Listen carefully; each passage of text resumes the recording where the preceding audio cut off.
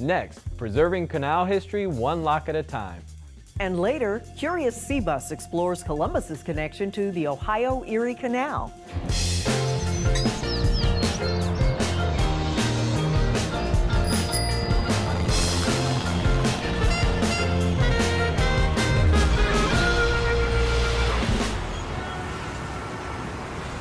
Support for Columbus neighborhoods is provided by American Electric Power is proud to sponsor WOSU Public Media Columbus Neighborhoods. Working together with our communities, we're committed to powering a bright, boundless future for us all. At Ohio Health, we believe it's important to have a healthy understanding of the world around you.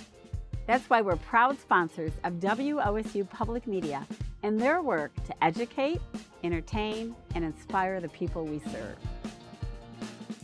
Bailey Cavalieri, your relationship with your law firm doesn't need to be complicated, it just needs to be right. And by viewers like you. Thank you.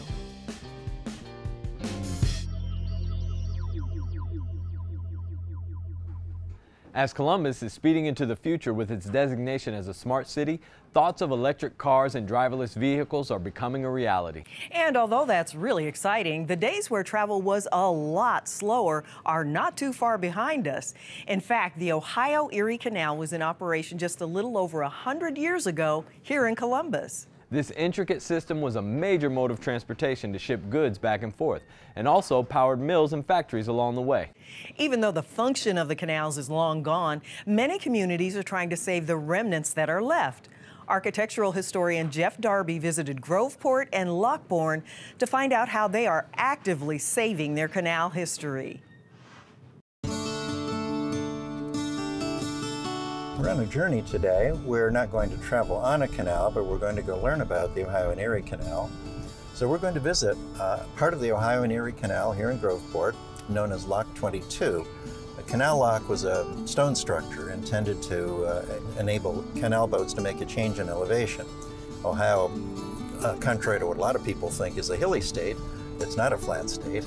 And the canal had to overcome something like 150 different points between Cleveland and Portsmouth, where it had to go up or down a hill. And the only way to do it is to have an enclosed chamber with doors on it where you could fill it with water and then put a boat in it, close the doors, drain the water out to lower the boat to another level, or reverse the process to take it to a higher level. So we're going to visit lock number 22 on the portion of the Ohio and Erie Canal that's known as the Southern Descent. It started in Newark at a higher level and descended through a series of locks all the way down to the Ohio River at Portsmouth. And the city of Groveport has taken on the preservation of Lock 22 as an important part of its historic character and its historic story that the community tells, because it had so much to do with the founding of Groveport itself.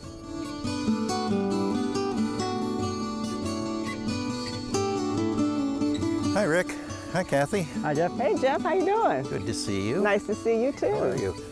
Hi, Rick. Good to see you here at Lock 22. Lock 22 in Groveport. Look at all that stonework. Oh, yeah. So we're at the upper end of the lock, where it would have been the upstream end. This is the east end. Mm-hmm. And Canal Winchester is that way. Okay, and then this is where you'd lower the boats if they're headed down toward Portsmouth. Correct. Okay. Well, let's take a walk through the lock since we can, and talk about it a little more. Okay. Now, these were built on wood foundations, is that right? Correct. The wood floor is still in this lock. I dug around one day and rediscovered it, and it's still there. The wood floor, as long as you keep it wet, will stay preserved and still hold its function. Which is why the city used the gravel here, so when it rains it goes through down and keeps the floor wet but doesn't let it evaporate. It works like a cereal bowl. Yeah, yeah. Like when you pour the milk on cereal, the water goes through and gets down below and keeps everything wet. And then the boards go up underneath the walls and well, I'm sure everything people look at these big stones and can't imagine that it's built on a wood foundation, but that was the technology at the time. Correct. And you know, it's been what, almost 200 years that this wood has been in place. And it's still doing its job. Doing its job because the walls are straight. Right. If the wood fails, and then you can see some of the mason's marks here on the walls where they finish the surfaces. Mm-hmm. Sometimes they have little margins at the edge. It really is, in ways, it's a work of art. Yeah. It really is. So we're here down by the floor, so the boat's getting lowered in the lock, but the bottom of the boat might be somewhere like here, a little bit above the floor. Correct. So it probably was a 6 or 8 foot drop or a rise if you're going the other direction. At least. And then the wood, you don't see them anymore because wood exposed the way the gates were will rot away. But those pockets is where you would see the gates. You can still see the notches where the gates were on both ends. And they were essentially watertight. Right. But had with wickets at the bottom and okay, water in and out. so you'd open those and the water would go in or out, either flow down from above, or you'd leave it lowered, bring the boat in, open it up at the other end, let the boat float up. Correct. And that's how the lock worked. That's exactly how it works. Well, Kathy, you've been involved a long time now, and I know in Underground Railroad history. You're sort of the queen of Underground Railroad history here in Ohio. But tell me about what happened with canals. What got you into canals? Well, what got me interested in canals was simply a friend of mine and we took a bus tour from Fairfield County to Scioto County, and we were looking at canal features. And the first time I saw a lock was the one in Fairfield County. And really I had no idea what it was for or how it was used. It was just a bunch of rocks, you know, to me, but they were just quite fascinating. But the more we looked at locks and the more I started reading the markers, like there's a marker, you know, for lock 22, I started to realize what an expansive operation this had to be. I mean, just the sheer engineering feat of building the canal, I was just awestruck by the history of it. But as I started to see each of these locks, I felt that they needed to be preserved. You know, some of them are in very good condition, such as Groveport's lock is wonderful.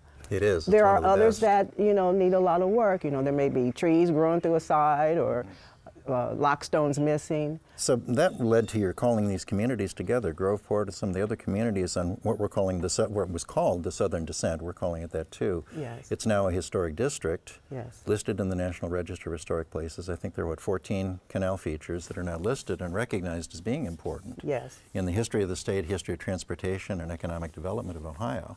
And you really got that going. Well, yeah, I did. Just to see these massive structures now be preserved and have markers that tells the story, so people can understand just what it took to build a canal, how Ohio's canals were so important to the economy at that time. Right. I just felt it was important to save these structures because that's all that's left. Well, Kathy, I know Groveport has made a big commitment here preserving Lock 22, but it's not the only community. I think the next major one down the road is Lockbourne in southern Franklin County. And I'd like to take you down there and see that. They have 4 locks, a guard lock, and part of the Columbus feeder. And, well, boy, that's quite a complex. That's quite a complex. We better go get a look. Yeah, let's go get a look. All right.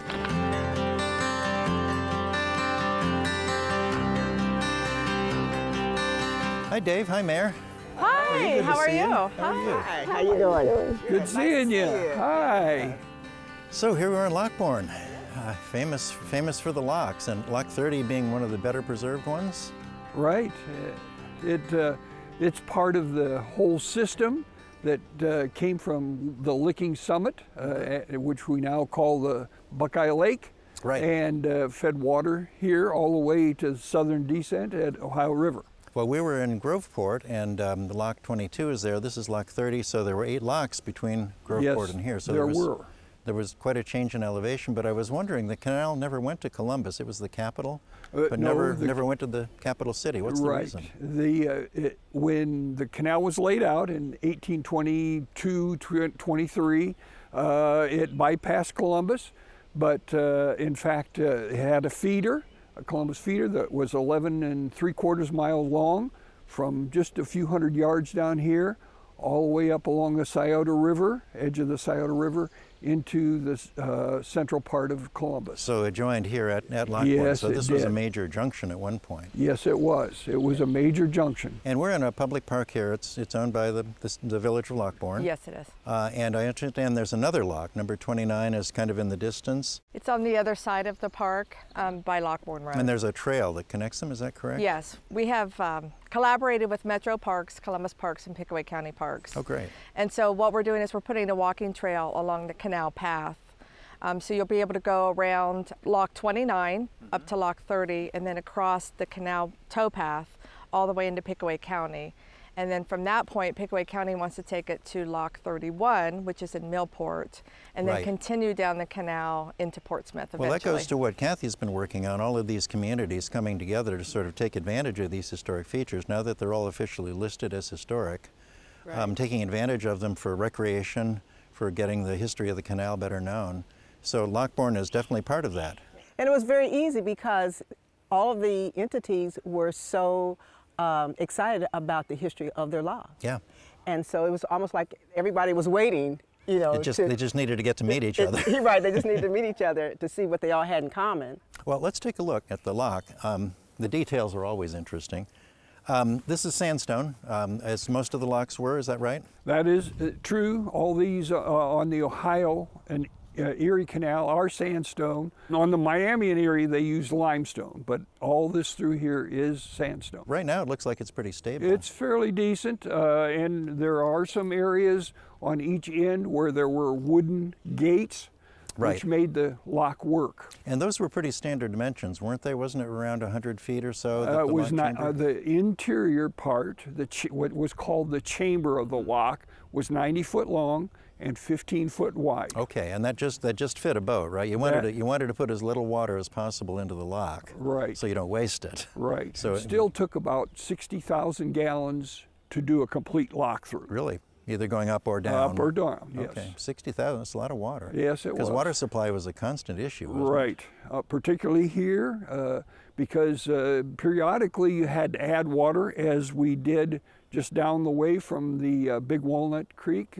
Water would enter, and that's why it was called a feeder. Right. It fed water into the Ohio and Erie Well, that was Canal. the official name of the Columbus branch, wasn't it? The Columbus Feeder? Columbus Feeder, All the boats could use it as well. And then the big stones on top, the animals that would haul the boats wouldn't walk on the stones. They'd be on a separate gravel path to protect their feet. A 10-foot wide, what was called a tow path. Okay. They were usually, for most boats, if you were loaded, about 3 in tandem. Was that horses, mules, both? Both. And there was only a certain speed they could go. What, 4 miles an hour? 4 miles an hour was the maximum, and that was so that the banks, which were man-made, would not be washed away.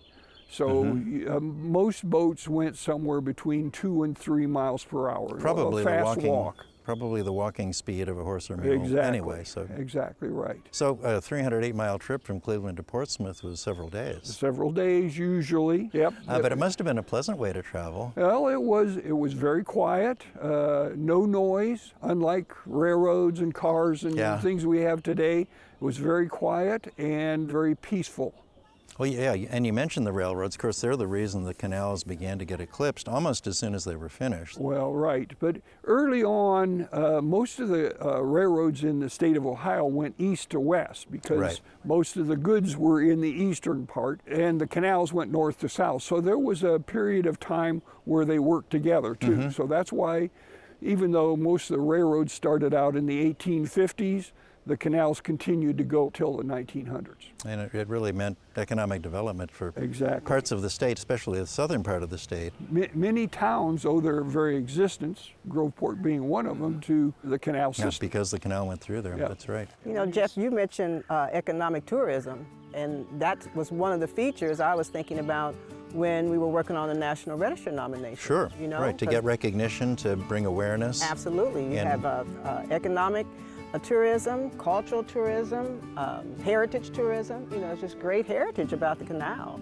You know, and people are interested in this. They want to have those authentic experiences and see truly historic places. So yeah, places like Lockbourne are right on the cutting edge of giving people what they want from a recreational kind of educational standpoint, cultural standpoint. It's a good thing you're building that Magnolia Trail, because that's going to bring people in town. We already have some folks that come through just to look at the locks, but we think this will bring more people in. Yeah, that's great. And it'll be an educational trail as well, so if they want to learn about the history, they can. So I've learned so much about the southern descent of the Ohio and Erie Canal. There's a northern descent up toward Cleveland. I'll be going there up to Roscoe Village near Coshocton, and I think maybe a canal boat ride. So I think I'll be learning even more about the Ohio and Erie Canal. But thank you so much for what you've given us today, what we've learned about the canal. And good luck with the future. Thank you so much. You. Thanks for coming. Enjoy it.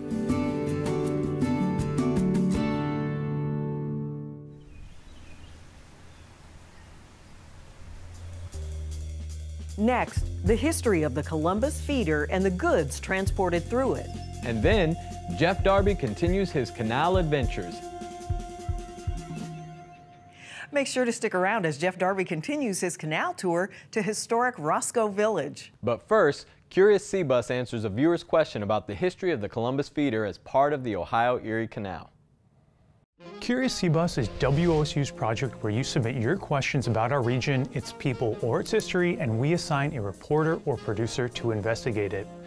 Today's question takes us back to a time before automobiles or even trains were the preferred mode of transportation in our state. In the early part of the 19th century, as more and more land was being developed for agriculture, farmers faced the challenge of how to get their harvest to markets outside Ohio. So the idea for a canal system connecting Lake Erie to the Ohio River was met with great enthusiasm. The Ohio Erie Canal went from Cleveland in the north to Portsmouth in the south, creating a trade route that cut through the eastern and central part of the state, but didn't travel through Columbus. So a feeder canal was designed to gain access to that canal. This led one curious citizen to write in with the question, when was the canal feeder to Columbus in use, and what were the major goods transported on the canal boats? Construction of the Columbus feeder canal began in 1827 and took 4 years to complete. The canal was about 40 feet wide and 4 feet deep. It traveled from the center of Columbus about 11 miles south to the town of Lockbourne, where it connected to the Ohio Erie Canal.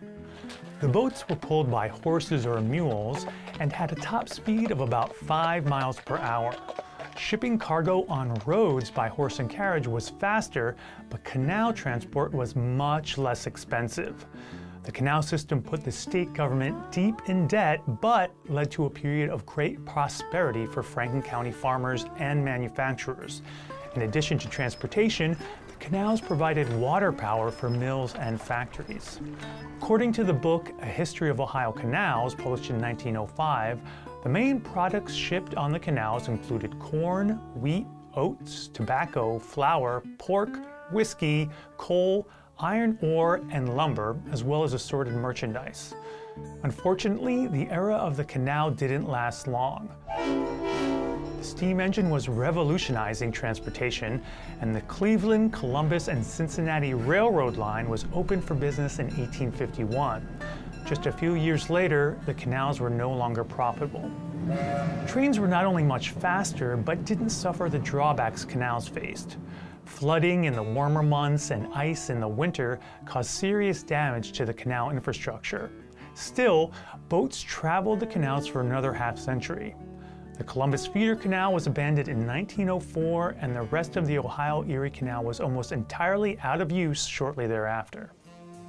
Do you have a question for Curious Sea Bus? Head over to wosu.org/curious to submit your idea, vote on which question we should investigate next, and see what we've covered so far.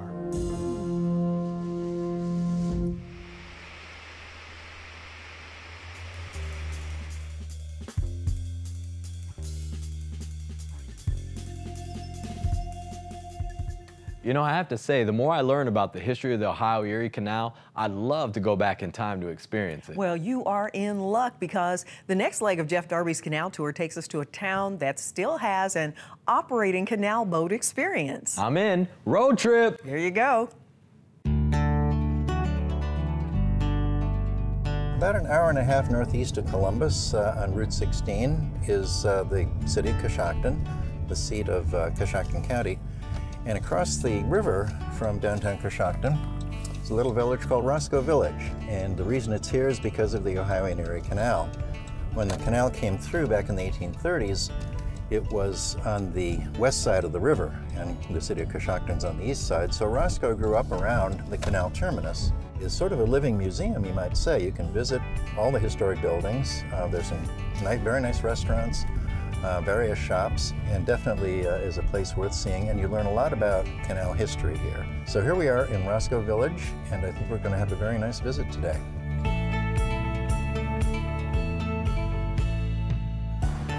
Hello, hi. Hi, Stacy. Well, hello. See you. How are you? It's Jeff good to Darbee. see you too. Welcome to Roscoe Village. Thank you. Well, it's such a great place. There's so much history here. I've been here a few times, but I have a feeling you can tell me more detail than I know. Oh, I'm sure I can. This rustic old building, the red one over here, for example, that's a blacksmith? Yes, it is. Actually working. This is our blacksmith shop, yes. It was built around 1890, and we have a fellow inside here working quite hard over an open fire. I'm glad it's such a working place. It is. Let's go down this direction. Now, I know this is called White Woman Street. Where did that name come from? Yes, that's very interesting as well. This used to be an old Indian trail right down the middle of where our street is located now. And several Indian tribes had raided Deerfield, Massachusetts, and they took several captives. One of the captives that they took lived in a town that was known also as White Woman Town.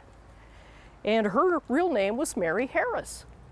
We had a land scout in 1751 that came through here. He was very surprised to find a white woman already living in the area. She enjoyed her time with the Indians. They treated her very well. Isn't that interesting? Yes. You said that was in the 1700s. Yes, it was. And the name Roscoe, tell me where that came from. Well, William Roscoe was an abolitionist poet from England. He probably never knew there was a town named after him. The original name of the town was Caldersburg. Early Caldersburg was more of the southern end of Roscoe. And there were some dignitaries here that were petitioning the state to have the canal come through our area. And they decided Caldersburg has a very old sound to it. We need something peppy, something new. And so they really liked that name, Roscoe. Oh, that's interesting. So Roscoe predated both Coshocton itself and the canal. Yes, that's true. Well, I didn't know that. Now this building here, it says the toll house on the sign. Tell me about that. Right. This was the toll collector's house. One of our first toll collectors was Jacob Welsh. And this home was built in 1840, so the canal boats would stop, pay the toll that was owed for using the locks, of course. Okay. The building right here was an old warehouse. Oh, this is a wonderful building too. We It saw is. it coming into town, and the stone pillars are really unusual. And the fact that it's preserved so well. Yes. And it's now a restaurant, is that correct? It is a restaurant. And this is not the only nice old building. There are several others across the street. Yes, indeed. With those step gables, that's a sure sign of early architecture. Oh, it is. The one right here on the corner, that was our old hotel. Oh, it was. You can see up above the balcony. It's said that the women would stand up on the balcony and wait for their husbands to return back home, perhaps on the stagecoach or on the canal boats. And I saw over here, there's a little red cottage that looks really interesting. Tell me about that. It certainly is. That one was originally built in 1825. That was the home of Daniel Boyd. He was our weaver here in Roscoe. He did pretty much all of the cloth making. All of the cloth making, yes. So you've had sort of individuals who are expert on all the different needs of the community. Yes. Blacksmith, Yes. the weaver, doctor taking care of people, the storekeepers. Right. So it was sort of a highly specialized workforce, and everybody sort of supported everybody else. Yes, they did. They had to before the canal boats came through here. It had to be a self-sufficient community as much as it could. Well, thank you very much. I've learned so much about Roscoe and more about the canal, more than I knew before. But of course, it feels a little incomplete unless I actually experience the canal. There's a boat ride that I think we can take. Oh, Isn't there that right? certainly is. Well, You're going to love the boat ride. Let's head that way then. All right.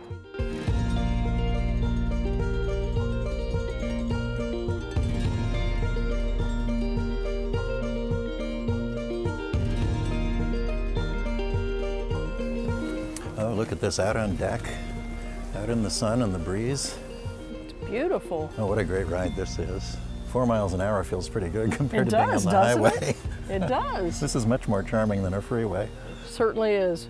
Very relaxing. And it doesn't look like it taxes the horses very much. They're just strolling. They are strolling along. Do you know how long this piece of the canal is? This is about 1.5 miles Is it really? section that they've restored. Wow, that's great. We'll go down to the end to a basin, and then they'll turn the boat around, Okay. and we'll come right back to the same boat landing.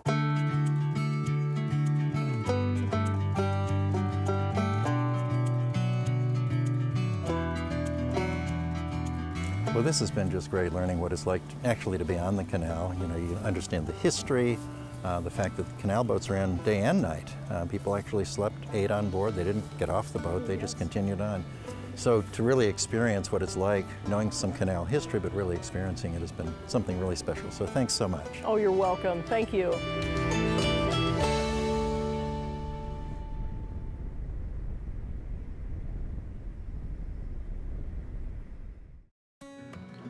Oh, man.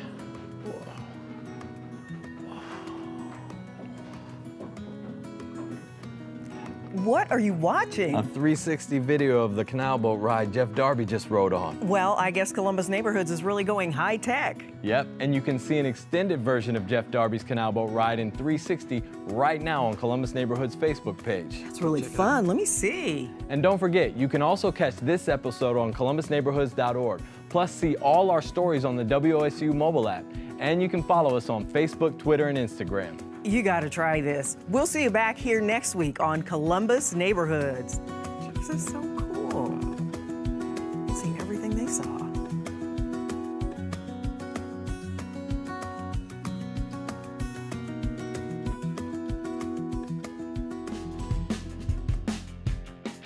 Support for Columbus Neighborhoods is provided by American Electric Power is proud to sponsor WOSU Public Media Columbus Neighborhoods. Working together with our communities, we're committed to powering a bright, boundless future for us all. At Ohio Health, we believe it's important to have a healthy understanding of the world around you. That's why we're proud sponsors of WOSU Public Media and their work to educate, entertain, and inspire the people we serve. Bailey Cavalieri, your relationship with your law firm doesn't need to be complicated, it just needs to be right. And by viewers like you. Thank you.